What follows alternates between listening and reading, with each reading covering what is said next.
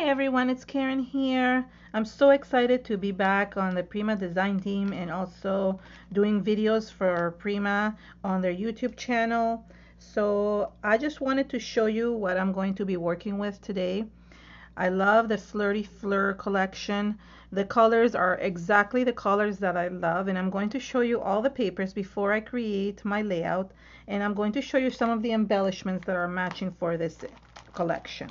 I'm just going to put these aside for a second so I could show you the papers. I do have to turn this around, and I've already used some of these, so that you might see some papers like cut up, but I just wanted to show you more or less how this collection looks like, the beautiful papers that it has, and so forth.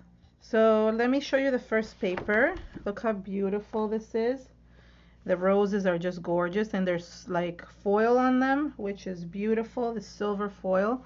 The back of this paper looks like this. Yeah. Oh no, sorry. The back of this paper looks like a striped lines, and they're kind of distressed, so it's really nice. And here are some, the next page, which has feathers. The nice thing is that they always show you how the back looks like, so you know what's behind it. So this one also has kind of foil writing, and they look like feathers. And then there's the back of it, which is this one. How beautiful is that, with little birds? So it's a very shabby chic kind of collection, very beautiful, very soft, amazing for beach layouts, for, you know, soft layouts, pastel layouts. So it's really nice. They have this sheet that has like notes, note cards and things like that. You can cut up, you can use in an album, mini album, or you can use it for project life, or basically anything, for journaling. So it's really nice. And the back of this is a beautiful pattern, like a dark pattern. As you can see, here is a piece of paper that I used because I was creating a mini album with this. The next page is beautiful. This is one of my favorites. It has like roses and birds, and they're all foiled in silver. And the back of this paper is plain, like has a geometrical pattern, so it's really nice as well.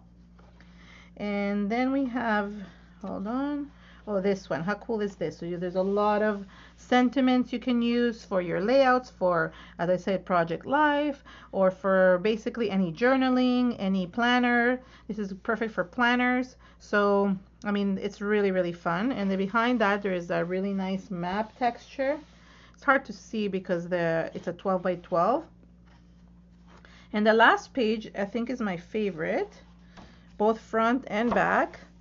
Look at the beautiful foiled images with the birds and the roses. And the back is my favorite. It's this one. And I'm debating, I think I might use this one for the layout I'm creating. So let's see what happens.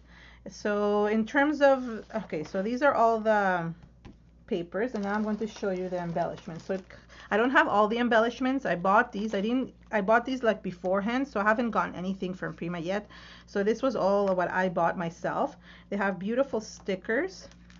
I haven't used these. Look how beautiful they are. Like, you can really use these for planner or for basically anything. The butterflies are gorgeous. So, and all the collections come with satin crystals, and because these were my favorite colors, I had to get a bunch of these. These were amazing. Now from the chipboard, I bought the chipboard. I mean, I have used it, some of it, so that's another thing, but it comes with a sheets of chipboard. I love using chipboard, especially the ones with the wordings, because you can really find something that you can use to add titles to your scrapbook layouts or to cards, and sentiments are always perfect. And then the flowers. And this year I'm really impressed with what Prima did with the flowers. Besides having the most gorgeous flowers, they also added things inside, like little frames. These are paper frames. This one even has a little stencil inside, so you can use for something. So that's really great. And there is a paper frame. And all the other ones also have paper frames, different sizes, so that's really great. Even some of them have chipboard. I've used some of these flowers, but look at this beautiful chipboard that you can embellish your layouts or anything with it. Here's another one that has frames, and these are not all the flowers that exist, just some of the ones that I picked to buy. And look at this one, and it comes with beautiful vellum butterflies as well. So I love this pack as well. So I'm kind of excited to kind of create something with these. So let's get started. One of the things that I wanted to show you is basically the whole process of how I do layouts. Since I haven't done them in a long time, I kind of want to go step by step through them. And I picked my favorite paper, which is this one, but it's a very busy paper. So I want to show you a trick on what to do when it's a very busy paper and you only want some elements from it. Now I'm doing this all live. Sorry, not live, but basically I'm doing this all recorded in real time because I really don't have time to go back and edit and do all these things. So I prefer doing it this way. I know it's a little bit of a longer video, but you can always fast forward, or there's a button right underneath the YouTube video where there's a little cog settings, and there you can actually make the video go faster, and that way you will hear me talking faster, but you can still basically get the gist of what I'm saying. So if you want to do that, you can do it as well. I took some white gesso. This is the Prima Finnabair Art Basics white heavy gesso, and what I like about the heaviness of it is that you only need to put one coat in order to get some coverage. And what I'm going to use is a little spatula, not a spatula, so a palette knife. You can also use these ones, the silicone brushes, but the reason why I wanted a metal palette knife is because I really wanted it to look rough, and the silicone brush gives it a very smooth texture, and I want it to look kind of rough. So what I'm going to do is I'm going to basically cover the edges. I want to center my picture around here, but these kind of things I don't want in it so much. So what I'm going to do is I'm going to basically cover some of these so they are not shown, and that way I keep what I want. So for example, the edges have these extra circles that right now I don't want to show in my picture, but you see how it becomes really texturized when I'm using it with the palette knife. So here I'm not going to be covering it all. I'm going to be covering just a part of it, and that way I get to cover only what I want. So some parts will be covered and some parts will not. So the ones that don't fit, or that I don't think fit my layout, will be covered. For example, this one right here. I like this one here, but I think this is too dark. And I have the three here. I can kind of cover the darker ones if I want to, and have a little bit of a lighter color coming down. So I don't need to like cover it all, but I like covering some of it, and that gives me a really cool effect. So as you can see, I have some of them kind of peeking through, and some of them are hiding behind the gesso. Some of them won't be seen because I'll be covering it, but this is basically it. There's not much to it, and then all I do is just dry it up. Okay, as I was drying, I was kind of turning the paper around, and this happens to me sometimes where I realize that I like it with I like it when I turn it and it looks better that way. I like it going horizontally. I'm imagining it a different way. Even though the writing is kind of going this way, I don't mind that it's going to turn the page sideways. And I just like the movement of the gesso in this direction. And I really liked how this was framed. So the reason why I actually cover the edges is because I really wanted to center my layout, to center the picture. So I knew that would happen. And what I'm going to do now, I'm going to add more texture. This is a brick stencil. It's from Prima as well, but any brick stencil would work. And I'm going to use some paper texture paste to create really nice texture in the background. This is a really nicely textured paste. It's kind of like, feels like paper inside. And for this one, I am going to use my silicone brush because it's just smoother to do it over a stencil. Now make sure you wash this really well because the grittiness of the texture will get in between the stencil. Now because I'm focusing kind of in the center, I'm going to create a little bit of texture going down the page. So I will move the stencil around as soon as I reach the bottom, but I'm making it thinner at the top, and as I'm going downwards, it's gonna get longer and thicker. And this is not thick enough. I'm actually going to move the stencil to the side in a second. So for example, you can't really tell, but it's there. I'm going to now move the stencil over here. So it's going to be the widest in the center. That kind of gives it some kind of balance to the page for the composition, but it also helps with centering everything towards the center of the page, which is where I'm aiming for. As I get down to the bottom of the page, and I don't care if I put the stencil on top of this. If you don't like that, wash your stencil and do it again. But I don't really care because it just gives it more texture. But as I get to the bottom of the page, I'm going to be doing thinner again. And as I'm getting to the center of the page, again, it goes thicker. What I love about doing layout like this, which I call mixed media layout, is that you can actually create really cool texture that can go all across the page. And my favorite part is just adding so many layers of texture that it really looks nice. So it's really important to add that texture to a mixed media layout. Now if you're not doing mixed media, then it's totally different. But this is really nice. And any leftover that I have, I might just add here. It doesn't really matter. I can always add it later as well, or just clean it off and put it back in the pot. So it just looks really nice to have a little bit of texture. This is a really nice stencil. It's an old one, so I don't know if it still exists. I will check definitely to make sure that I put all the links below in the description area for everything. If not, I'll find something that is matching for this. But as you can see, it creates this really nice brick texture in the background. And I really love how it looks. I'm going to dry this up and then add the next layer. At this point in my layout, I usually add color. And I am going to add a little bit now, but you can also add at the end after you put all the embellishments. The good thing with color is that it can go in between the crevices of the texture and really show that beautiful texture that you have in the background. Now you don't have to add color if you don't want to, and I add very little color usually.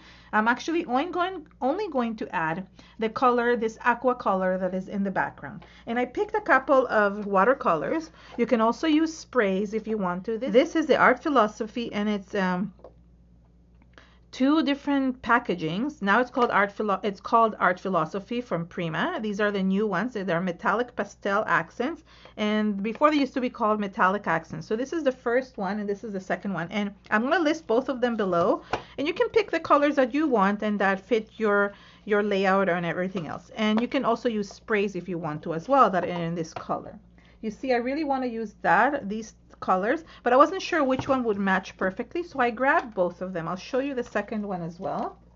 It's a little bit more pastel looking, it's more light, so there it is. And I'm going to test them both and see which one works better for me. I also have a watercolor paintbrush, and I'm going to show you how to use this. I'm going to add a little bit of water to the ones that I'm thinking to use.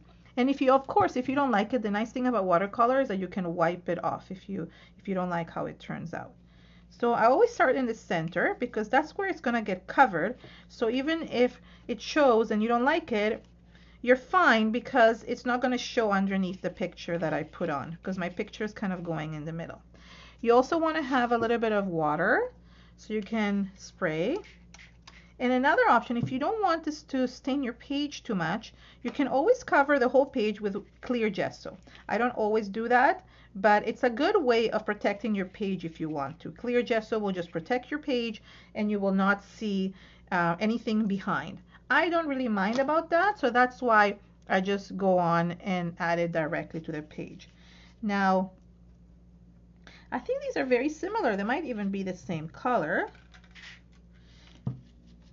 And what I want is I want to kind of spread the color around. So what it does is that it starts showing in between the embellishments. Now I'm focusing only wherever the brick texture is. I'm also going to try this darker color to see how it looks. Maybe it's a little bit too dark, so I'm not sure if I want it.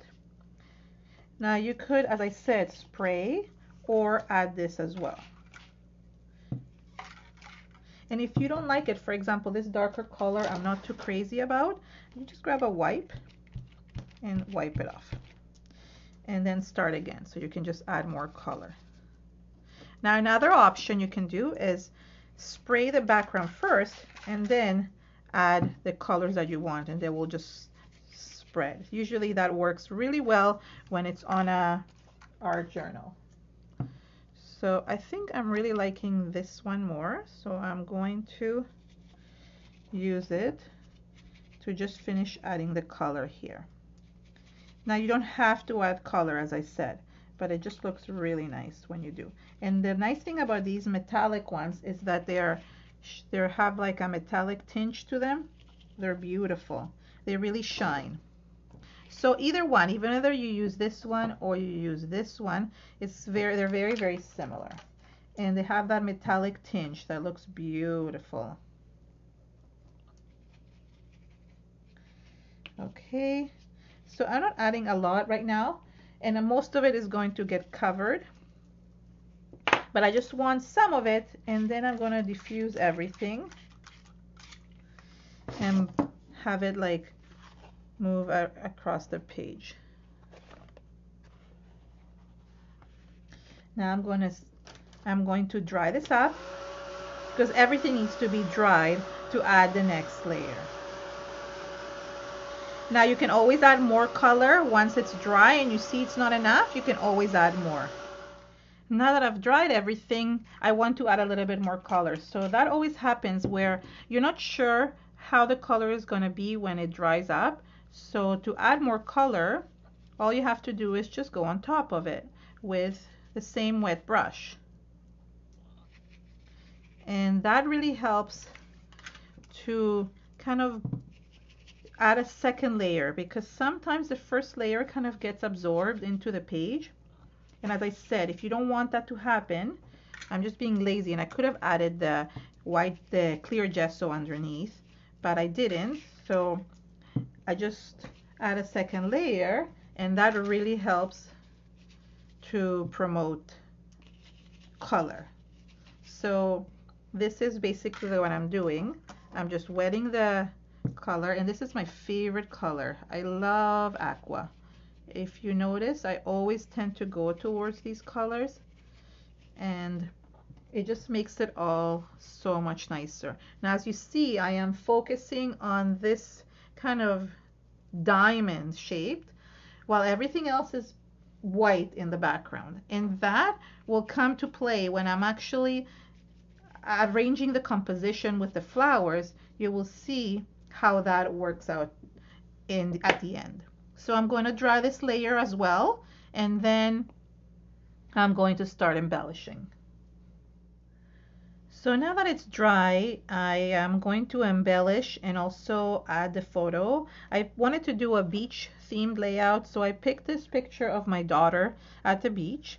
I thought this is an old picture, but I thought the colors matched perfectly, and I love matching these colors. I'm a very monochromatic scrapbooker, and I like how all of the patterns are kind of peeking in everywhere, but it's subtle, it's not very strong, and that's what I was going for. I'm going to use one of the frames to frame this picture, so I'm going to get this out from underneath, from inside these packaging, and this is perfect. Yeah, I love it. And I want to distress this frame a little bit. It's too perfect. So I thought I could distress it by using my distressing tool. And just, you want to kind of make it look a little bit more rough, at least the edges. I think it will look cooler and more like beach themed. You don't have to do this. This is kind of my choice, because it's too perfect and I want it to be a bit more distressed. You can also distress in the inside. So you see it kind of gives it a rough look.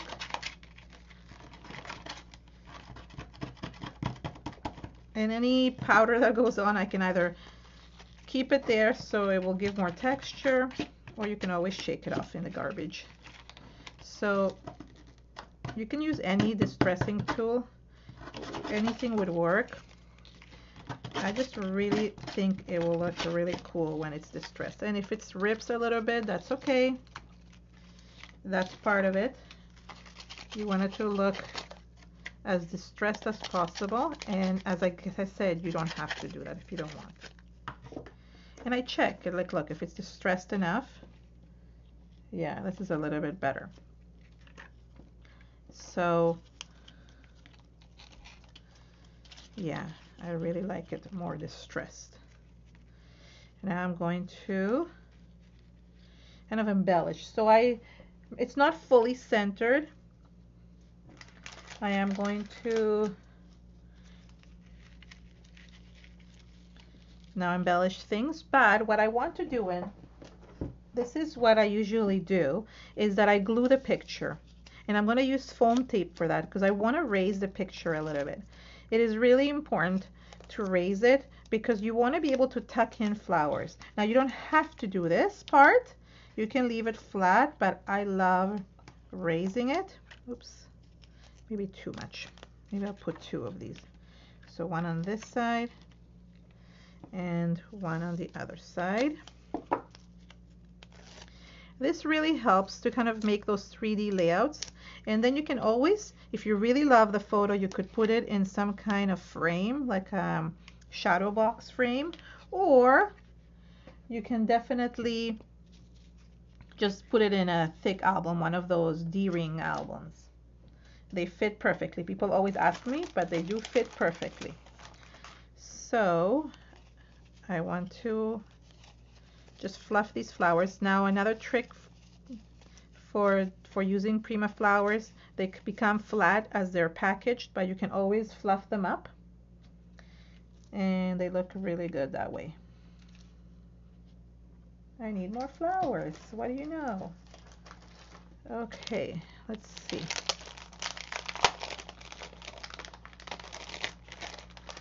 Let's pick some more. Let's see. Put some. I love the butterfly. They come with these beautiful butterflies in this package, so I love that.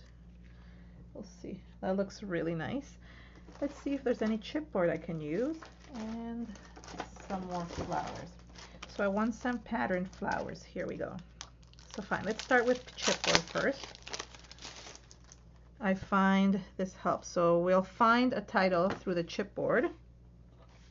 But I think these flowers that kind of hang here towards the bottom. Yeah, I like that.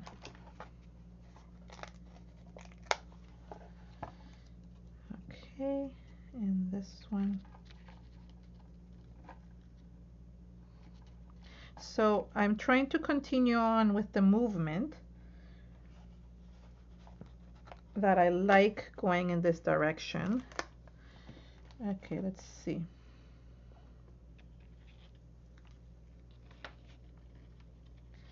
And I play around with things until I'm happy with how things look.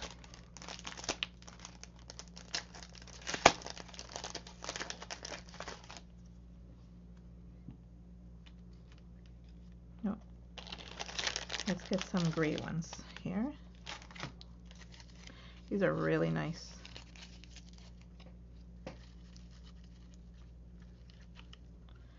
So what I do in order to center the flowers, in order to make everything around the picture, I put the thickest flowers, the biggest flowers, closer to the picture, while the bigger ones, while the smaller ones go towards the edges. So for example, this looks really nice here. So I don't want to cover the photo.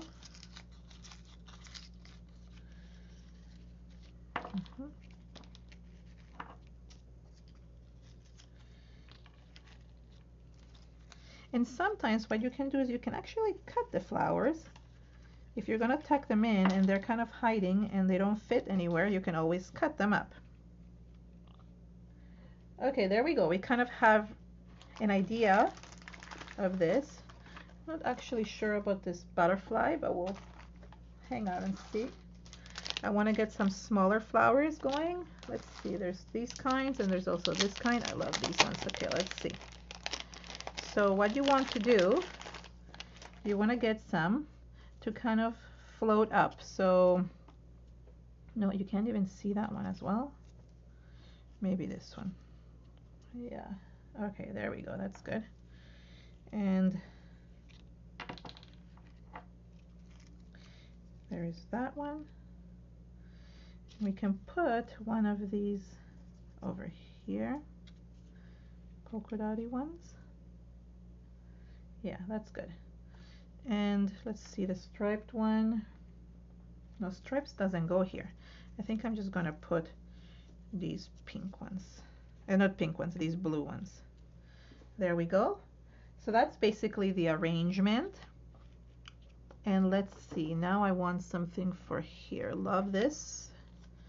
That for sure. So what I do is I basically put everything and then I just glue everything afterwards.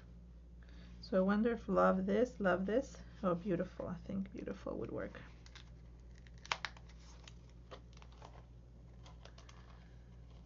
I mean, I can always grab titles from somewhere else, from the stickers.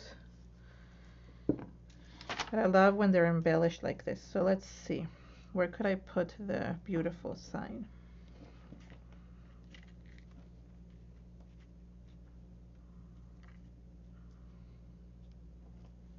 Yeah. So I need one more here.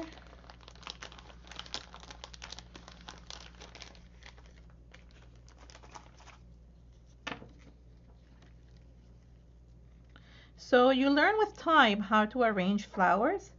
That just kind of happens with time. And of course I love these. These look perfect, but I'm going to add these at the ends because there's just too much going on right now that I need to kind of figure things out. And I wonder if this butterfly would look better. Let's see. I want to fluff it up. Oh, these butterflies are gorgeous. Yeah, I think that one looks better. So yeah, I'm going to leave that one aside. And I just want to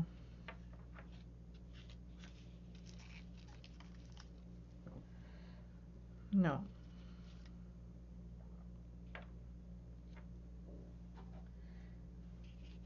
So I think this is it for the layout so far. I'm going to glue everything the way it is, okay? So just bear with me until I glue everything, and then I'm going to show you what else I'm going to do. But I'm not going to show you my gluing process because it's just silly to show you how I glue. But I am going to use Fabri-Tac glue to glue everything. You could use gel medium. You basically use anything you want. So as you can see, I glued all the flowers. And I actually went like this and just kind of flattened everything up a little bit so it doesn't stick out as much. And I can show you like sideways. It's not so bad. It's not so thick. And now I want to add a little bit of these satin crystals. All the collections come with these beautiful satin crystal beads. And I love these. I love these colors. So I had to get myself this, of course. And I'm going to add some of this to kind of embellish. The way I do it is that I tend to put the, as I said, the bigger ones kind of closer to the layout, and then the smaller ones further away. I'm going to put some of these as well. And it really adds beautiful texture to the layout. I love it. And some here. So I'm kind of embellishing everywhere. And a little one over here.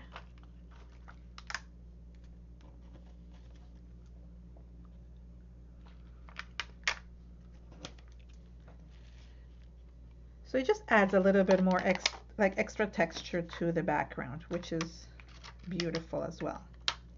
Now, as I said, I was going to add a little bit more color in the areas where I might have missed. So here, for example, I need a little bit more color because I ended up not centering it. I ended up putting the picture a little bit more to the side. So that helps. That helps to add color afterwards if you're missing it anywhere. No, I don't. And if you don't like where they go, if you don't like where the beads go, then you can just move them around. Now, I'm just looking to make sure that I like how it looks. And then I stop. So now I'm going to take back these metallic accents and just add a little bit more color in those areas where it missed. It's a great way of correcting things as well if you don't know where things are going to land. So just a little bit, or if you want to add extra color to things, then this is the perfect way to do it. So I find it in between the embellishments.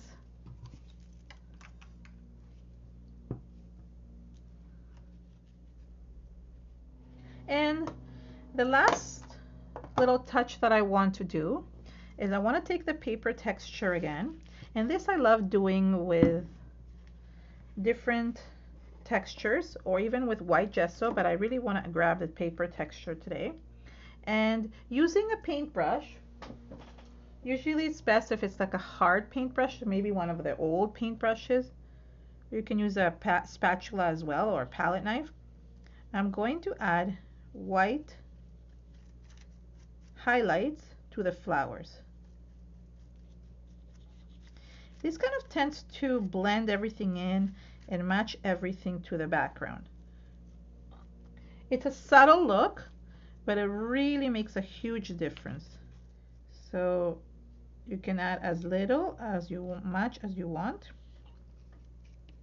You don't want to cover the whole flower, but you do want to add texture. And you can do this as well to the frame if you want it to look more distressed. I love these frames that come with these flowers. Amazing, amazing. I love it. So this is it. This is basically my layout. And of course I could add more texture if I want in different places. That's up to me. You could just go and like, you see, like add a bit more texture.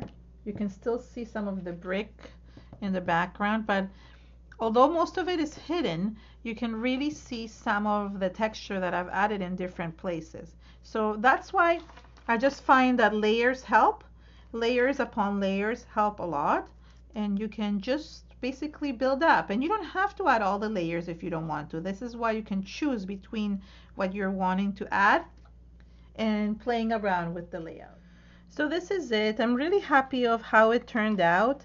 I do need to add some heavy things in the corners to just flatten it out, because whenever you use mediums on a paper, it tends to warp and curl the paper in the corners. So just putting something heavy like a heavy gel or some glue or something would just make it flatten it out, so you can put it in your albums, or just put it in your album and it will just flatten out over time. I really love all the layers and embellishments, and I hope you enjoyed it and it inspired you. If it does inspire you, please post something or share it with me. I would love to see what you created inspired by this layout.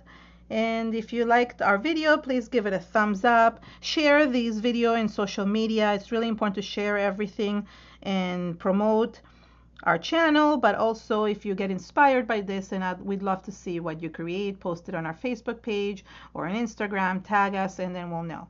Thank you so much for joining me today, and have an amazing day. Bye.